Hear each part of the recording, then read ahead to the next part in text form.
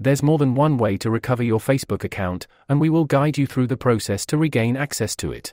And if you stay until the end, we'll share a handy password manager to store your passwords safely. So let's get started. You might have multiple devices connected to your account, such as a phone or a tablet.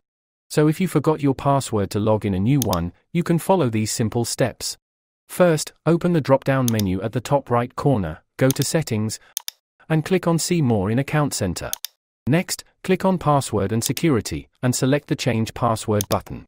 From here, you can either choose your account to change your password or follow the provided instructions if you forgot it.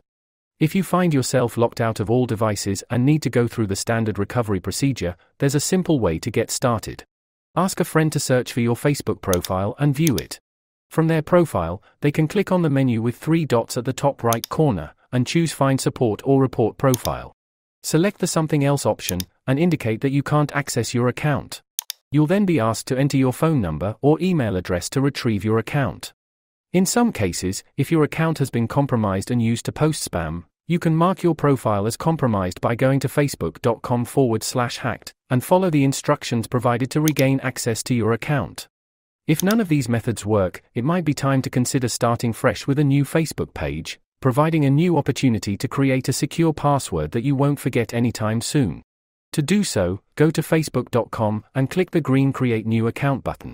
Set up your account with your name, phone number, or email address, create a password, and click on Sign Up to complete the process. And to thank you for staying with us until the end, here are one of the best password managers we found to avoid forgetting your future passwords.